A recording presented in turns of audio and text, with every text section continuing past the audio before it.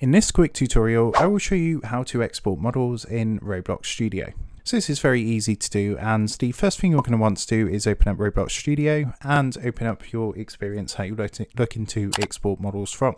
So once you're logged in, the first thing you want to do is make sure you've got your Explorer window open, which is this tab here on the right. And to do this, all you want to do, if this isn't open, is come up to the top and you've got some options, and the one you want to click on is View. And then if you look to the far left, you've got the Explorer option. So just go ahead and give that a click to open up the Explorer tab. So once that's open, all you want to do is select any of the objects in your world which you want to export. So in this example, I'm just going to select this bench here, this table. And you'll see once I've selected that this is actually highlighted in the Explorer menu on the right hand side. So what we want to do first is make sure this is fully selected, because if I click on the drop down box, you can see there's separate parts that we can export. So you want to make sure you click on the actual full object so it's all highlighted in the world. Once that's done, come across to the Explorer tab and right click on the object you want to export, and then just go ahead and click onto Export Selection.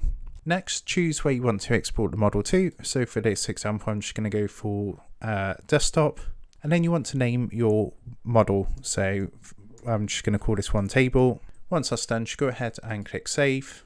And what it's going to do is save it to wherever you chose to export the model to. So I hope this video helped you out today, and if it did, I'd really appreciate if you dropped a like on the video, and make sure to subscribe to the channel to stay up to date with the latest tips, tutorials and tricks for everything tech and digital related. With that being said, I just want to take a minute to thank you guys for watching this video, and I will see you in the next tutorial.